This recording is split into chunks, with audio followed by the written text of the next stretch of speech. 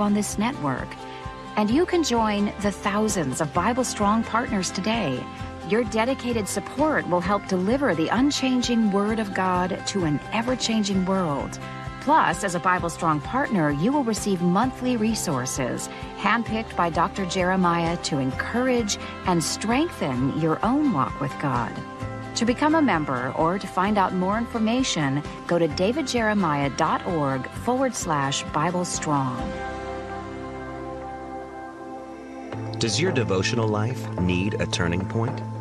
David Jeremiah's exclusive monthly magazine and devotional may be what you're looking for. Each issue of Turning Points is centered around a unique spiritual theme based on David Jeremiah's teachings. Inside, you will find inspiring articles from David Jeremiah taken from God's Word. Study inspirational daily devotions to aid you in your quiet time with God. Discover a complete schedule of Turning Point's radio and television broadcasts so you never miss a show. Stay up to date with important ministry info so you can stay connected with Turning Point. Learn more information about our live events coming to your city. Join more than 300,000 subscribers who support the ministry of Turning Point around the world. Sign up for your copy of this free monthly resource today. There is a God so big no one can fathom how he holds this world and the universe together. Though he has all power, he was born to us a baby. Oh, so he could be called God with us.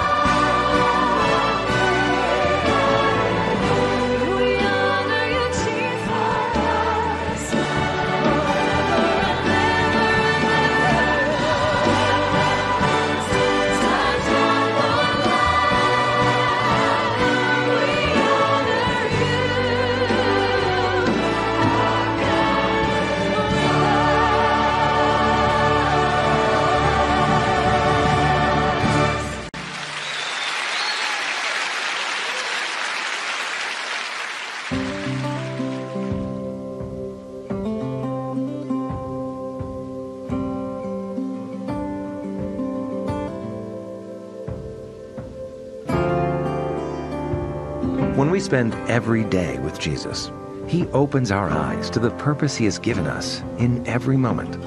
When we spend every day with Jesus, every day can be an extraordinary day with God. Introducing Dr. David Jeremiah's new 365-day devotional, Every Day with Jesus. Inside this beautiful leather soft volume, you'll find 365 daily inspirational readings from Dr. Jeremiah, paired with selected scripture to challenge and encourage you in your walk with God. Easy to take with you and read wherever and whenever you need to connect with Christ. Every Day with Jesus is yours in appreciation of your gift of any amount in support of this program. This devotional is also a favorite Turning Point resource to share with others. And when you give a generous year-end gift of $120 or more, Dr. Jeremiah will thank you with 4 copies of Every Day with Jesus, 1 to keep and 3 to share with others. Let this daily devotional inspire you in the coming year to live every single day with Jesus, for Jesus, and like Jesus. Request yours from Turning Point today. Thank you for watching Turning Point. Now here is Dr. Jeremiah with his message, God is with us. It was 1944 when this happened. The German city in which Dietrich Ritschl was living was bombed. And thousands of people were killed, and after the bombing stopped, Dietrich was lying on a bench in the railroad station that was serving like a makeshift hospital. And he was looking up through the partially destroyed roof as the fires were burning all over the city. He caught a glimpse of an inscription that was carved into one of the remaining sections that was still intact in the ceiling. And the inscription read as follows: "Beyond the stars, there must live a gracious Father." Lying there, looking at that inscription, he thought, I don't want such a God. I do not want a God who is beyond the stars. I need a God who's here. I need a God who's present, a God who's available, a God who knows and understands my situation. And while we understand the transcendence of God and His majesty and His greatness, a God who does not reveal Himself to us is unknowable and ultimately unlovable. And we don't want such a God. Let's be honest. If the only God we have is beyond the stars, up there somewhere where we cannot ever reach or know, He is of no value to us whatsoever. We do not want a God who only dwells beyond the stars. We want a God who dwells with us and who understands what it is like to live as we live here on this earth, especially at times like this. We want someone who understands our pain and our suffering. We want a God who is near, and that is what we have in Jesus Christ. That is the wonderful message of Christmas, that God has come into the midst of our suffering to help us face the challenges of life. And the Christmas name for our Lord that reminds us of this wonderful truth is Emmanuel. Say that with me, Emmanuel. And God has written His name only 3 times in the Scripture. Once in Isaiah 7:14, where we read, "Therefore the Lord Himself will give you a sign. Behold, the virgin shall conceive and bear a son. You shall call His name Emmanuel." You will also find that name in Isaiah chapter 8 and verse 8. And Matthew 1:23 records a quotation from Isaiah. "Behold, the virgin shall be with child and bear a son, and they shall call His name Emmanuel," which is translated, God with us. In Matthew's account, the name Emmanuel is given by the angel who was announcing the birth to Joseph. And as you probably noticed, the angel was quoting the prophet Isaiah from the Old Testament. The prophecy by Isaiah was given when the southern kingdom of Judah was in a lot of danger. The kings of Syria and Israel had joined forces against Judah, and they were threatening to destroy Jerusalem. At that time, the king of Judah was a man by the name of Ahaz. And on one occasion, Ahaz went out to secure the safety of the city's water supply, and he was met there unexpectedly by Isaiah the prophet. And Isaiah assured the king that he didn't need to worry about Syria or Israel, but Ahaz didn't believe him. And so the Lord told the king to ask him for a sign, but the king refused. Isaiah 7:12, Ahaz said, "I will not ask, nor will I test the Lord." And Isaiah responded to the king saying, Is it a small thing for you to weary men, but you will also weary my God? Therefore, the Lord himself will give you a sign. Behold, the virgin shall conceive and bear a son, and shall call his name Emmanuel. Now, there's a lot of history that should be inserted right here, and we don't have time to go into all of that. But let me just remind you that the name for Jesus, Emmanuel, was given to a king at a time when he was afraid for his life and for the life of his people. Have you ever thought deeply about what it means when the Bible says God is with us? There are so many thoughts wrapped up in that idea. It would be impossible to talk about them all in one sermon. It's an idea that only God could have originated, and it's a truth that he could only bring forward himself. One of the men that I have so admired as a pastor from when I was a young pastor to being an older pastor is in heaven now. His name is W. Criswell, and he was the pastor of the First Baptist Church in Dallas for many years. A great student of the Word of God. Here's what he wrote about Emmanuel. He said, God is with us. He shares our labors. He knows the dull, drab drudgery of life's common tasks, the heavy misery of back-breaking work. He shares our trials. He shares our limitations. He was poor once with no place to put his head. He was hungry, grateful to the converted women who ministered to him of their substance. He was thirsty, begging water from the Samaritan woman. He was weary and exhausted, and he bore our sorrows and our heartaches. For instance, if there was a death in a home, it brought tears to his eyes. Jesus wept. When he looked upon the cripple, the leper, the blind, the helpless, his heart was moved to compassion. Anybody could approach the Lord Jesus and be welcome, whether they were poor or weak or sinners. God is with us in all love and infinite blessing. God knows what we're going through, and God is with us. It's wonderful to think of that. But perhaps you're thinking, well, that was a great Bible truth. I'm sure the people back in the Bible days really enjoyed that. But does that work for us? The last thing Jesus said before he went back to heaven after his sojourn on this earth was this: I am with you always, even to the end of the age. So Emmanuel's not just a Bible truth, it's a truth for today. It's a truth until Jesus comes back. He is with us always. Let us not forget that Emmanuel is an eternal presence. He's with you, he's with me. I love this name probably more than anything else because I have needed to know this so many times in my life. There's a lot of times in my life when if I don't know what to do except to cry out to God. And when you cry out to God, it is so incredibly important to know he is here. He hears us. He knows. Not only does he answer our prayer, he knows what to do about our requests. So God is with us is a really important truth. And I'd like to take just a few minutes today and give you 4 or 5 reasons why we should really embrace this truth, especially now. And here's the first one. We need to know that God is with us in our service. You know, serving the Lord is the most wonderful thing you can do. Apart from becoming a Christian, to be called to serve the Lord in some special way is the greatest thing you can ever know.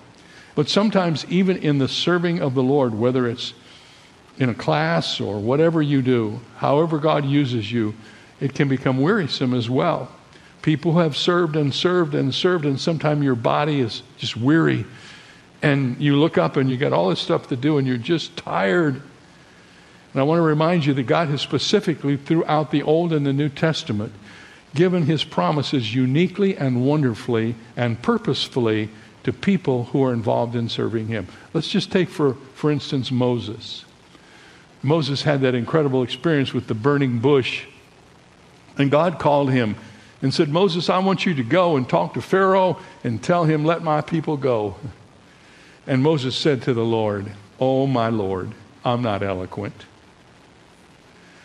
Neither before nor since you have spoken to your servant, but I'm slow of speech and I'm slow of tongue. So the Lord said to him, who has made man's mouth? That's a good start. Or who makes the mute, the deaf, the seeing, or the blind? Have not I the Lord? Now therefore go, Moses, and I love this, and I will be with your mouth. I will be with your mouth. Did you ever know anybody that you wish God was with their mouth? That maybe you should suggest this verse to them, that they need to pray this prayer, God be with my mouth. It'd clean some stuff up, wouldn't it?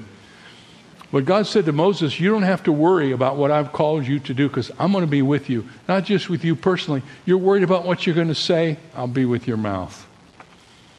And then, of course, there was Joshua. He was Moses' successor. Joshua was given this incredible assignment to go in and settle the promised land for God's people, and he was afraid. The Canaanites were very vicious people, cruel people. And God said to Joshua, be strong and of a good courage.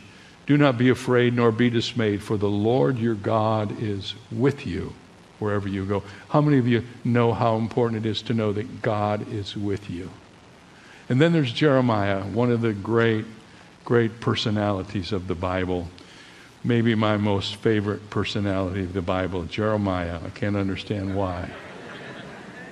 The weeping prophet, he's called. One day God called to Jeremiah and told him he was going to give him a role as a prophet. He was to go to speak to his people. And he said, Jeremiah, before you leave, let me tell you how it's going to turn out. Nobody's going to listen to you, and nobody's going to do what you say. Well, I mean, what an assignment. I think if God had called this Jeremiah like he called that Jeremiah, I probably wouldn't be here today. I mean, who wants to do that? But then God said to Jeremiah, do not be afraid of their faces, for I am with you to deliver you, says the Lord. I'm just trying to make the point today, men and women, that when we go to serve the Lord, whatever it may be, in some formal position or some informal, everyday situation, we're all servants of the Lord. When we serve the Lord, God has promised that he goes with us. We don't have to do this by ourselves. And frankly, if you try to pull this off on your own, you're going to be very tired, discouraged, and frustrated. But when you have God as your partner and you go together and God is with you, it is a wonderful thing. In late January of 1956, Dr. Martin Luther King received a threatening phone call at his house. He was in the midst of all of the battles that he was fighting for the freedom of his people. It was not the first bad message he'd received, but on this night, as his children and his wife lay sleeping, the weight of the civil rights movement was too heavy. He decided that the risk was too great, and he began to map out an exit strategy. At midnight, he bowed his head over the kitchen table. And according to him, this is what he said. He said, God, I'm afraid. The people are looking to me for leadership, and if I stand before them without strength and courage, they will fail. I'm at the end of my powers. I have nothing left. I've come to the point where I cannot face it alone. Martin Luther King Jr. said, in a moment that he can never forget, I experienced the presence of God in my life. It seemed as though I could hear the quiet assurance of the inner voice saying this, Martin, stand up for righteousness, stand up for truth, and God will be at your side forever. And I wonder if that's not a message we should know in our day today. There's so much is going wrong, so much is south, so much is beneath the surface, and we all know in our hearts there's something just not right. And the God of Martin Luther King says to us, stand up for righteousness, stand up for truth, and God will be with you forever. God is with us when we serve him. And secondly, God is also with us in our struggles. We have at least two things that bind us together as Christians. Let me tell you what they are. First of all, we're all in the body of Christ. We're all in the same. You may not like it. You may not think you should be in the same family with somebody. But if you're a Christian, if you know Jesus Christ, you're a part of God's forever family. We all have that in common. But here's the other thing we have in common. We all have problems. There's no such thing as getting from the cradle to the grave or from the cross to the grave without problems. The Bible doesn't tell us if you become a Christian, all your problems will go away. Most of us discovered when we became Christians, we got some problems we didn't have before. We got some new problems. Everybody has problems, but in the group of people who have problems, there are two kinds of people. People who admit they have problems and people who don't. And if you don't admit you have problems, you got a problem. Friends, if you don't admit your struggles, you don't have any way of getting help. God isn't going to swoop in and save you from your problems until you come and acknowledge that you have them. And the Bible says that He is always here for us when we're going through stuff. Here's what it says in Hebrews 13. He Himself has said, Jesus has said, I will never leave you nor forsake you. So we may boldly say, the Lord is my helper, and I will not fear. What can man do to me? Or Psalm 27:1, the Lord is my light and my salvation. Whom shall I fear? The Lord is the strength of my life. Of whom shall I be afraid? And if you don't know this one, write this down in your notebook. Here it is. Isaiah 41:10. Fear not.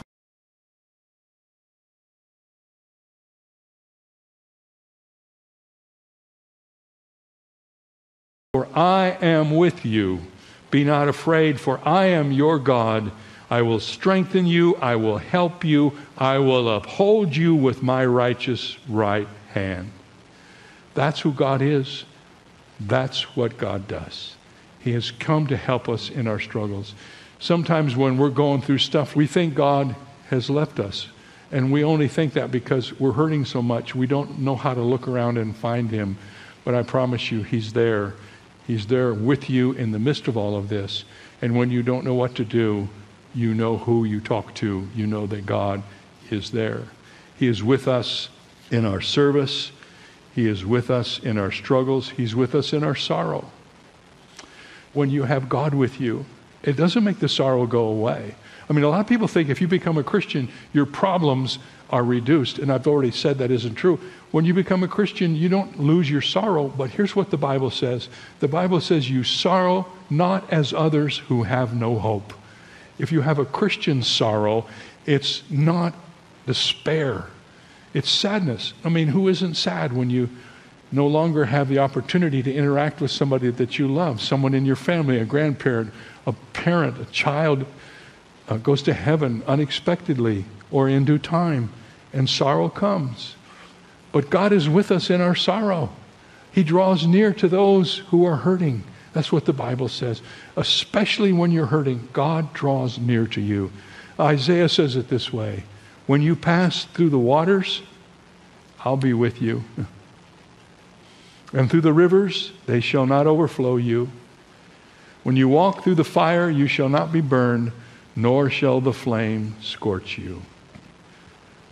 When Jesus went back to heaven, the last thing He said to His disciples, I know you're upset and you don't know what's going to come next, but here's what I want to tell you. When I go back to heaven, I'm going to send somebody in my place. He called Him another comforter. Jesus was the first comforter, and He's going to send Him another comforter. So when Jesus went back to heaven, He dispatched 40 days later the Holy Spirit into this world. And the Holy Spirit came to be with us.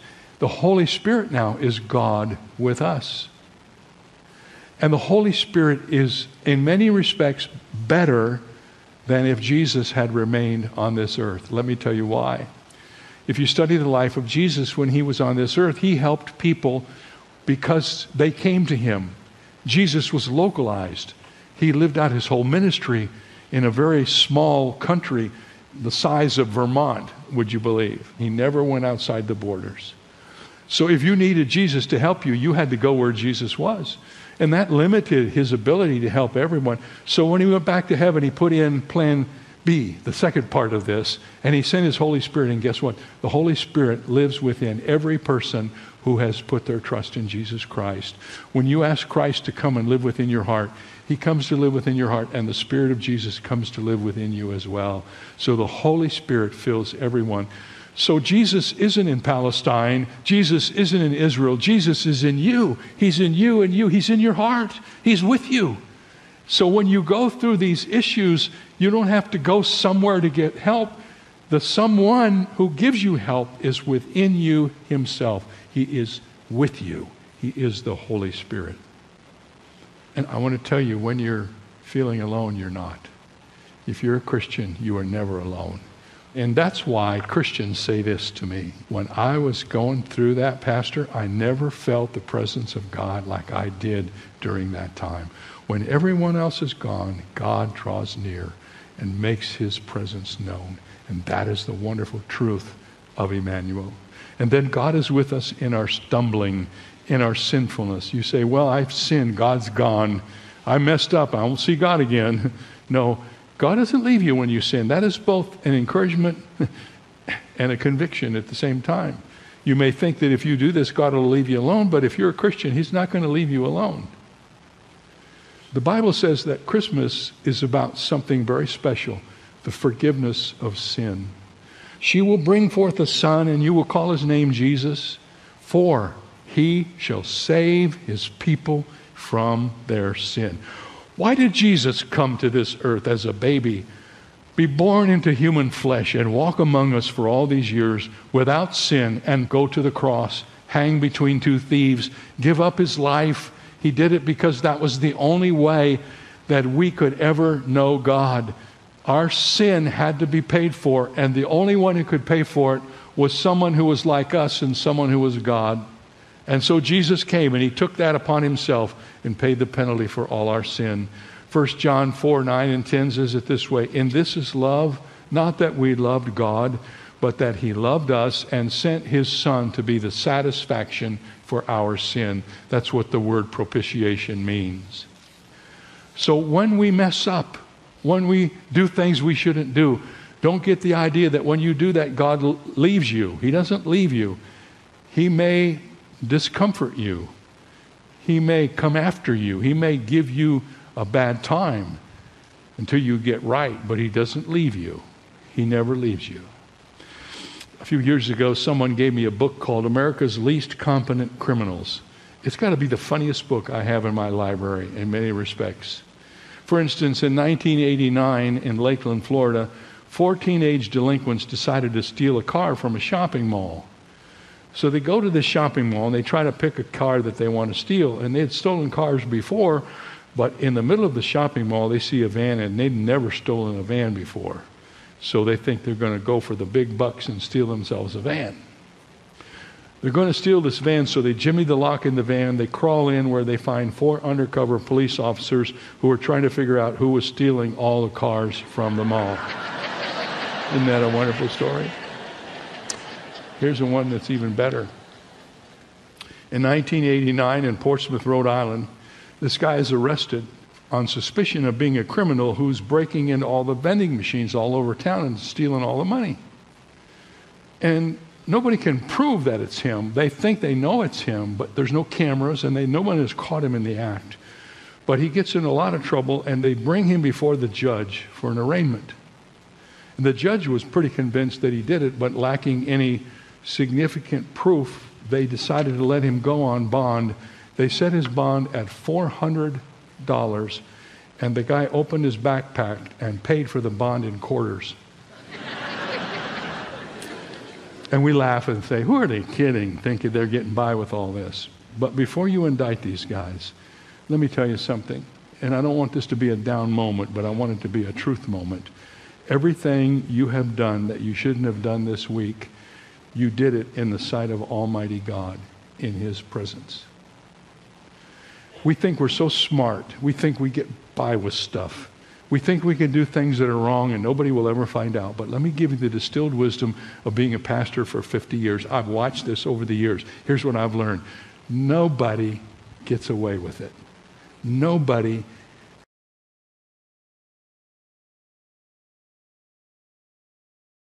ever gets away with it. The Bible says it this way: be sure your sin will find you out.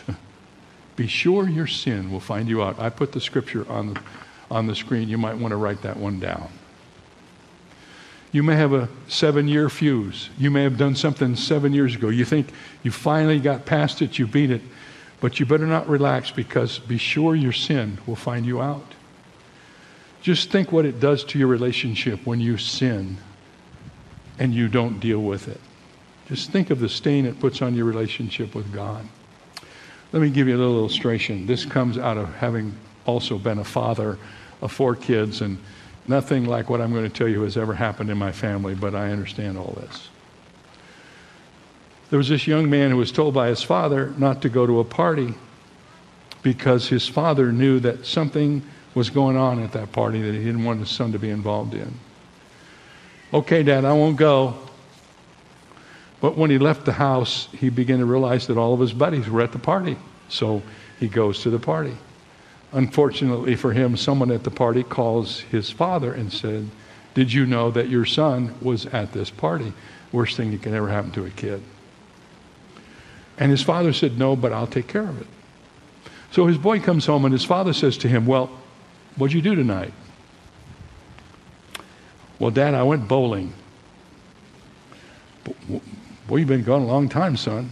"Well, there was a long line at the bowling alley." "How'd you do?" "I did good." "What did you bowl?" Now, I could go on with that interchange, but let me just stop the story right there and ask you this question. You're the father. At this particular moment, what is most upsetting to you? The fact that your son went to a party that you told him not to go to, or the fact that he's lying to you about what he did? And if you're a parent, I don't even ask for a vote. You know what the answer to that is. So let me ask you this question, friends. Do you think our Father in heaven is any different than that? Isn't that an interesting thought? Do you think when we stumble and fall, he wants us to go trying to cover it up when we know that he knows everything that we've done?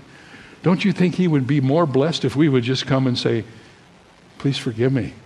I did wrong. I acknowledge my sin"? Let me ask you, go back to the story for a moment. Suppose that nothing is said on the part of the father after that confrontation, and nothing is said on the part of the son.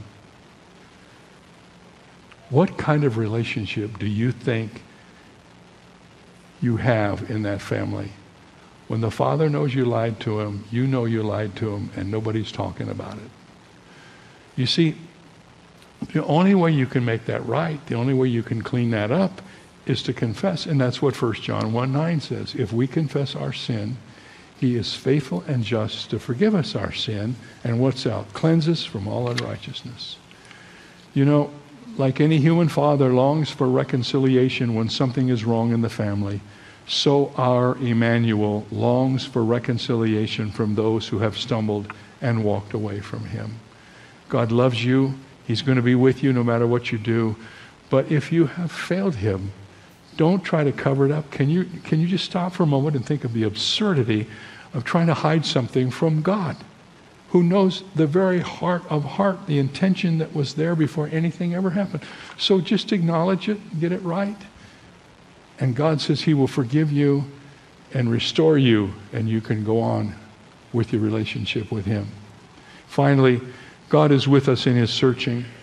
The Bible says that Jesus Christ came to this earth to seek and to save that which is lost. God is with us to save us. He came into this world for one purpose, that he might bring many sons to glory. I like to say it this way. Don't forget this. God is with us so that one day we can be with him. God came here to save us from our sin and make us heaven ready, so that when we die, we can go to be with him forever. That's what he said to his disciples when they were so discouraged. He said, "In my Father's house are many mansions. If it were not so, I would have told you. I go to prepare a place for you. And if I go to prepare a place for you, I will come again and receive you to myself, that," listen to this, "where I am, there you may be also." That's the whole key to his coming to this earth, that where he is, we may be also. He wants us to be in heaven. He wants you to be in heaven. He came down here. He was born as a baby, became part of humanity. He was Emmanuel, God with us. He is with us so that one day we can be with him. Are you ready to be with God? Have you put your trust in him? Have you trusted him as your Savior? You see, that's the whole meaning of Christmas. If we don't get it right, we miss the whole deal. Christmas is the greatest salvation story in all of the schedule of the year. Christmas is for God so loved the world that he gave his only begotten Son, that whosoever believes in him should not perish, but have everlasting life. And I want to ask you today, if you haven't trusted him as your Savior, will you do it? Will you allow the ministry of our music, the ministry of the Word of God, the Scriptures, the reminder again from the Bible that God loves you, and he sent his son to save you. Will you accept him as your Savior? I want to show you a verse that I probably have read this many times, but I never saw it like I saw it this week. Here it is. This is the whole message I've preached today in one verse. It's Deuteronomy 31:8. Here's what it says. The Lord, he is the one who goes before you. He will be with you. He will not leave you nor forsake you, so do not fear and do not be dismayed. Wow.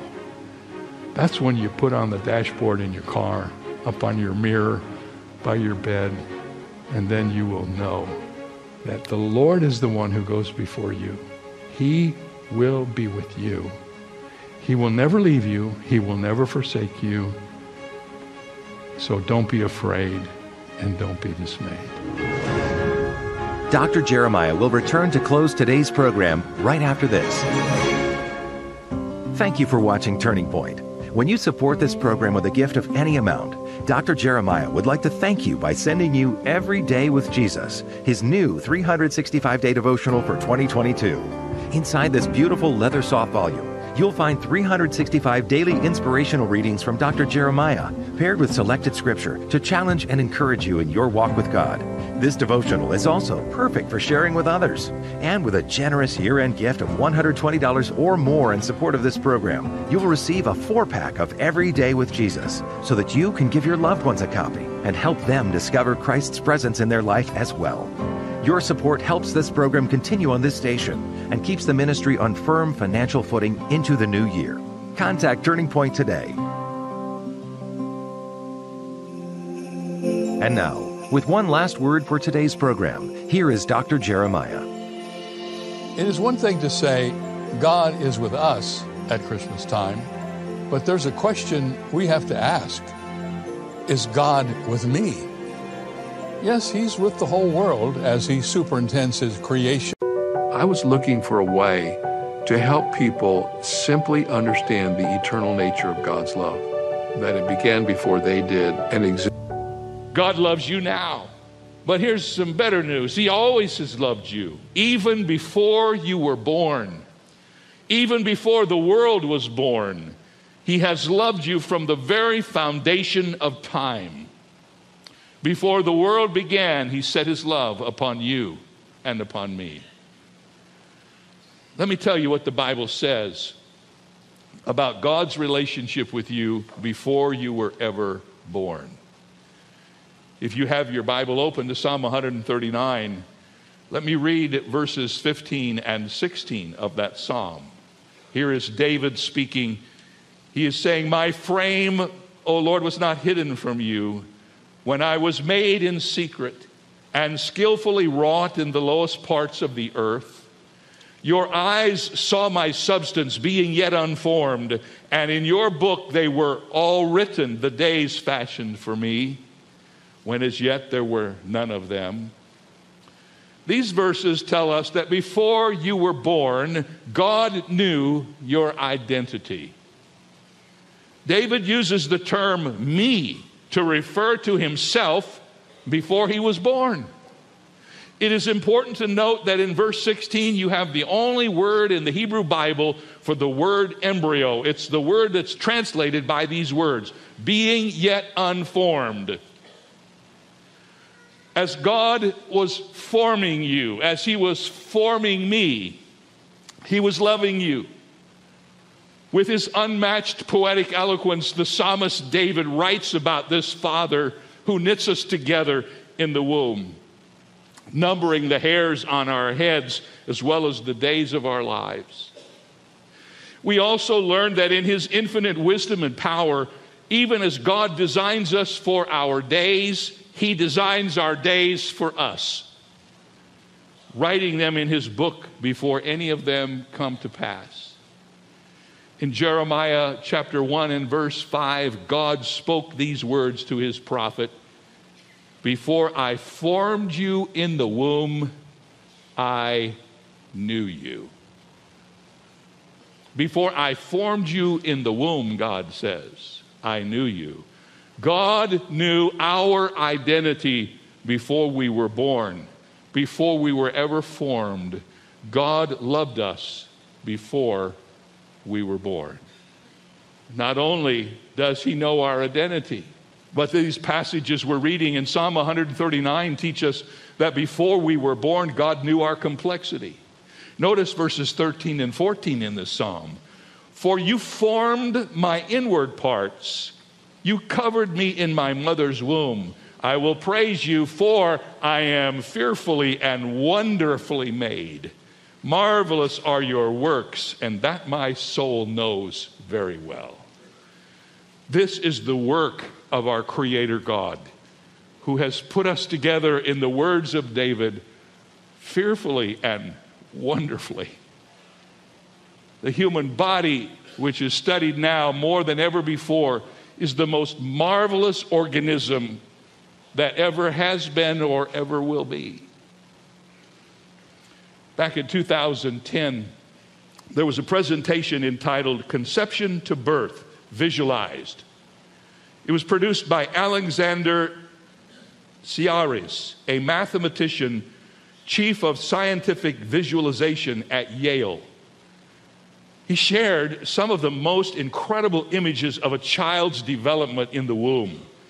As you watch the video, you could literally see never before images like the first cell division, the development of the heart at only 25 days, the development of arms and hands at only 32 days, the development of retina, nose, eyes at 52 days.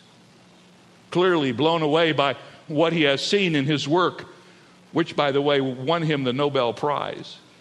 Ciaris concluded his talk with these words. He said, the complexity of these things, the mathematical model of how these things are indeed done, are beyond human comprehension.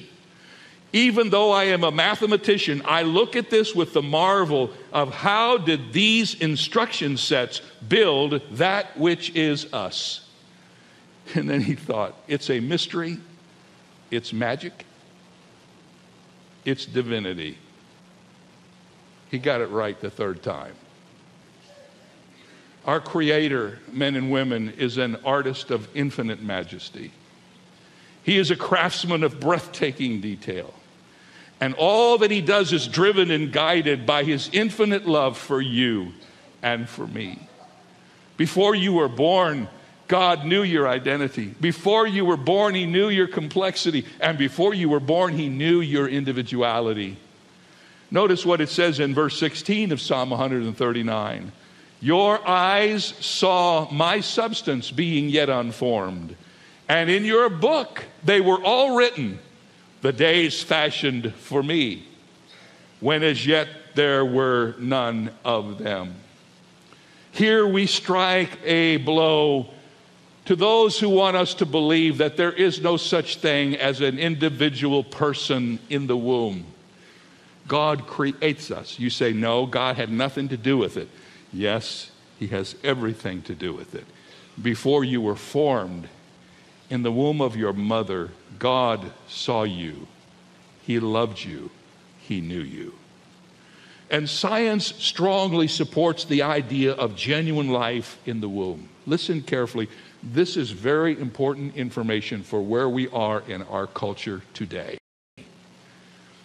Professor Micheline Matthews Roth of Harvard University Medical School says, it is scientifically correct to say that an individual human life begins at conception. Dr. Watson Bowes of the University of Colorado Medical School has stated, the beginning of a single human life is from biological point of view a simple and straightforward matter. The beginning is conception. In fact, you see, physicians and biologists and other scientists agree that conception marks the beginning of the life of a human being. A being that is alive and is a member of the human species. There is overwhelming agreement on this point in countless medical, biological, and scientific writings. The scientific evidence is overwhelming, but once again, if you consider the place of God in this, the argument is settled with absolute authority.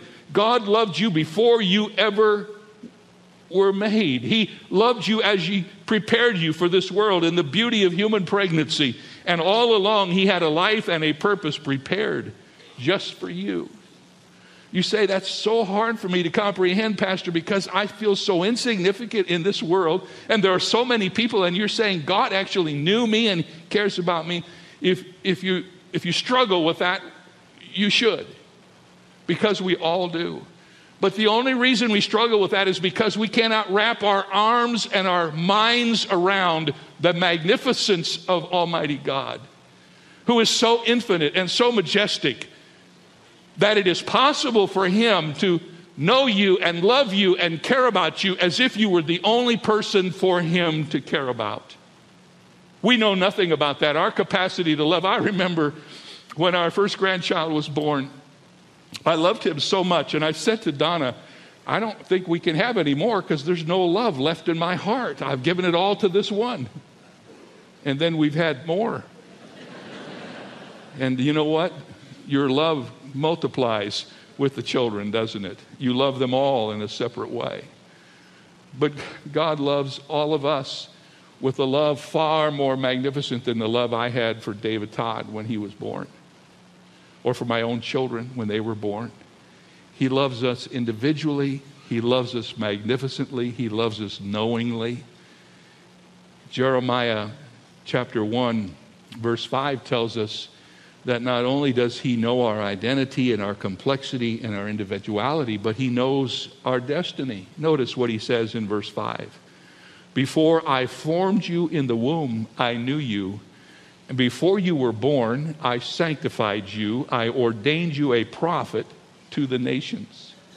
And I wrote down in my Bible from that little verse that God said 4 things in that one verse. He said, I formed you, I knew you, I sanctified you, and I ordained you. Jeremiah, before he was ever a being, before he was ever formed, God knew him. Before he was ever born, God sanctified him. Before he ever came out of the womb, God had already determined that he was going to be his prophet, just as He did with Jeremiah. God treasures the moments in which He sees us grow and become closer to the people He has designed us to be. For God has a plan for your life and for mine. It predates our birth. It predates our actual being formed in the womb. God created us for a special purpose. And I think that's one of the reasons why we're so hell-bent on finding out what it is. The question I'm asked more than any other question as a pastor is, how can I know the will of God for my life? In other words, how can I figure out what it is that God planned for me to do?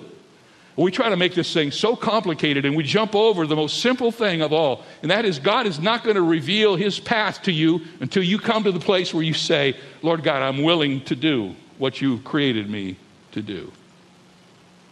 And then watch out, because I want to tell you something that I've discovered. God's plan for you from eternity past is greater than anything you could ever think up for yourself. He has a plan for your life that is greater than any plan you could give for yourself. Before you were born, God knew your identity. Before you were born, God knew your complexity. Before you were born, God knew your individuality. Before you were born, God knew your destiny. And before you were born, God knew your possibility. Back in the book of Genesis, when the whole creative process began and we get to the creation of humanity, I want you to read these verses with me. Let's read them together off the screen. Then God said, let us make man in our image, according to our likeness. So God created man in His own image. In the image of God He created him, male and female He created them. The Bible says that we are created in the image of God. Warren Wiersbe once wrote that there was a divine conference before the world began between the members of the Trinity as to how man should be. And they decided together in conference with one another that man should be created after the image of God.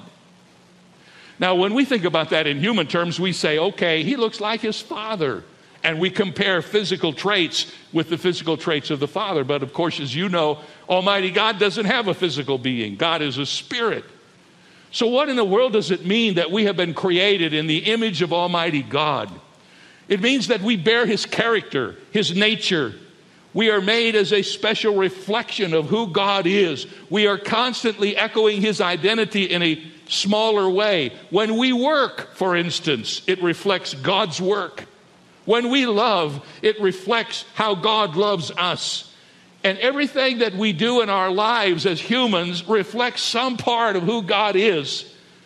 When we have dominion over the earth, we reflect God's dominion over the earth.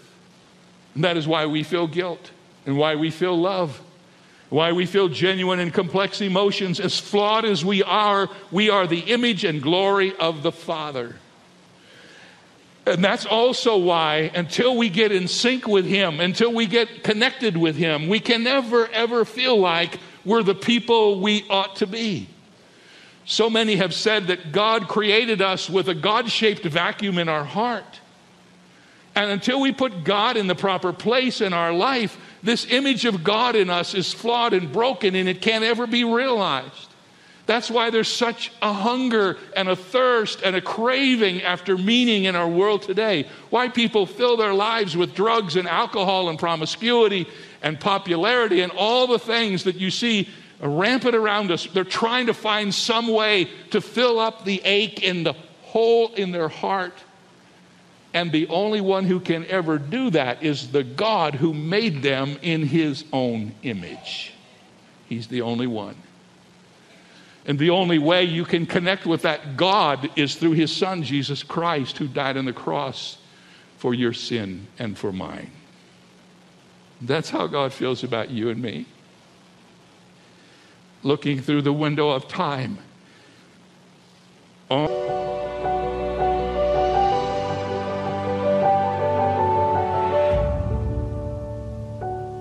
As I look back over my life, I have a mental picture of every house or apartment that I have ever lived in.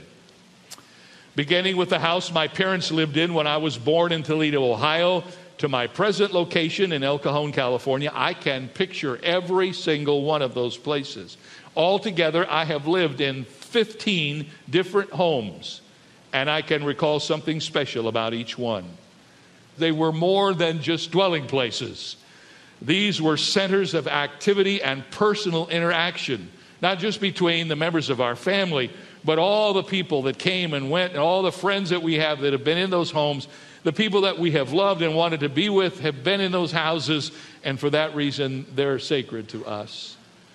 When my siblings and I became adults and we began our own journeys in life, obviously we moved out of our parents' house, but we never stopped going back. In fact, at Christmas and during vacation days, we would find our way back home. When Don and I were in Dallas, Texas, and I was a graduate student at Dallas Seminary, on at least 3 occasions that we can remember, we would come home from work on Friday night and look at each other and say, let's go home. And we'd get in our car. At that time, I had a white Chevrolet convertible with a red top. And we'd get in that car, and we drive from Dallas, Texas to Cedarville, Ohio. But I remember it's 1,051 miles one way. And we drive there straight through so we could spend about 8 hours at home and then get in the same car and drive back so we didn't miss class or work on Monday. You say, that's crazy. Yeah, it is. It's crazy, but it illustrates the fact that home is like a magnet.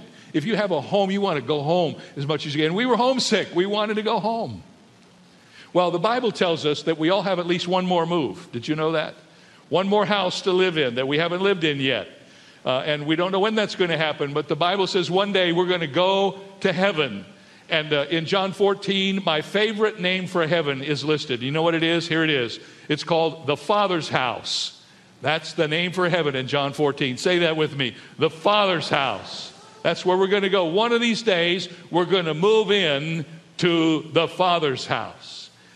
This picture of heaven as the Father's house is given to us to remind us that one day soon we're going to be with the one we love and the ones that we love in the Father's house. How many of you know that when you love somebody, you want to be with them? Have you noticed when a couple falls in love, they're inseparable? That's how it works. When you love somebody, you want to be with them. Amen? And here's the incredible news. God says He wants to be with us. He wants us to be with Him. In fact, if you go through the New Testament, you will see this little phrase salted into the language of the New Testament over and over again. For instance, in that passage in John 14, I mentioned the end of the verse says that Jesus is preparing this house so that where he is, there we may be also. Have you ever noticed that?